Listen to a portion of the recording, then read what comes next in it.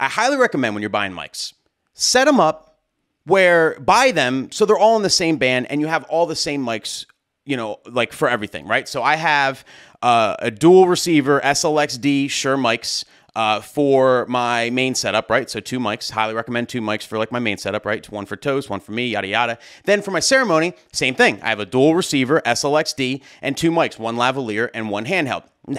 Now the reason why I would do that if I was you, is in a situation at Larita. So you can't really see in this picture, but like if you go all the way up in the picture, straight through, that's where the dinner room is. The dinner wasn't in the same room as I was dancing him here.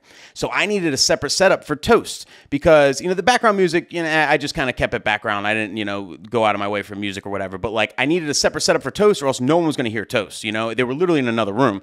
And you know, having everything with the same band, now I'm able to take one receiver and instead of using the lav, I can just use one of my other handhelds for my main system and I still have 2 mics for toasts. So it just looks cleaner, right? You got one mic over there, they're doing the toast right after they're done. All right, let's hear it for them, blah, blah, blah. I don't have to go run and grab the mic from them before I could say anything and, you know, address the crowd. It just looks better all around. I never want to do toast without 2 mics and having everything, the same band, the same mics, now it's just universal. And then vice versa.